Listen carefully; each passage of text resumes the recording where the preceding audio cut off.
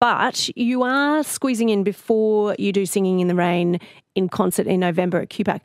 Tomorrow, you are participating in an Arts Magic event. That's right, in Springfield. What is that? Well, it's part of the Springfield suburb. It's a celebration of their 30th year, and they're having a celebration, which I hope I get this right. I didn't bring my notes with me. It's That's the okay. Donella Domain. Is that no?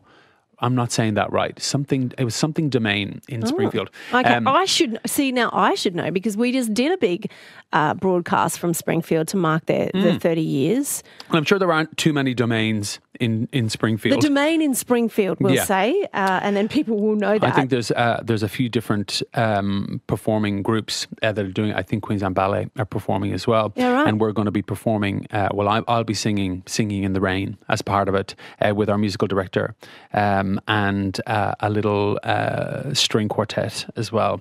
So it's going to be really, really beautiful. It'll be my first time sort of actually singing as part of this production. I've performed the song a few times with a few different other shows, as it's a classic and people know it and love it. But I'm excited to do it, to sort of almost launch this production.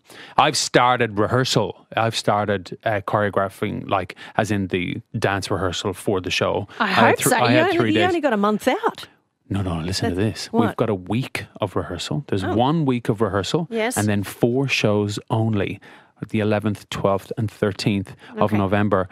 And I have got a lot of homework to do. So I've already started in terms of just getting my fitness up and trying to get some of that magic, that Gene Kelly magic into my body, you know. The Robelle Domain. That's the Robelle name Domain, that's Robelle. the one. I said Donella or something. Yeah, It's Robelle. It was close. You had some L's in there. Yeah, there was an L. So that's where Bobby Fox will be tomorrow night.